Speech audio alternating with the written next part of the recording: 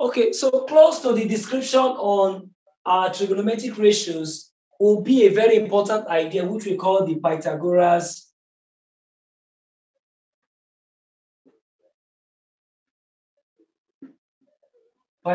theorem. Pythagoras theorem is also narrated on the premise of what a right angle triangle is. It says that if I have the opposite sides known as what, let me say A, B, and the opposite side is C.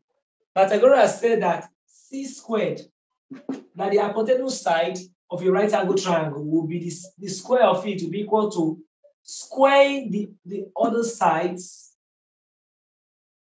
and adding them up. So if I square this side and I square this side and I add them up, I'm going to get this squared. So what that means invariably from our knowledge of change of subject or formula, it means that C squared, which is A squared plus B squared, will mean that C will be equal to the square root of what?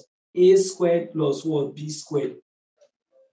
We can also make A the subject of the formula and some other things would happen. For instance, from here, I can say that A squared plus B squared is equal to C squared, meaning that A will be equal to C squared minus B squared, the square root.